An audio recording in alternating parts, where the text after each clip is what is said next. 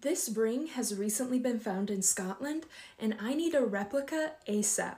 So, the ring was associated with Pictish culture. It's about 1,000 years old, and it was found in what is now the town of Burghead, Scotland. So, in the center of the ring is thought to be either garnet or red glass. It's an early find, so they haven't finished analyzing yet. And the find of a Pictish ring in general is quite rare. We don't find too many of those, especially out of hoard contexts. So, it's a really special find, especially given how ornate it is.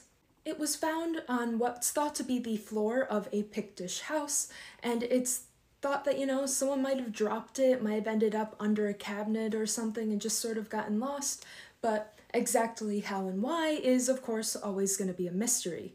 So, the town of Burghead is actually built on top of what was a Pictish fort known as Moray Fort, and so pretty much under the whole town is archaeological material from this Pictish fort.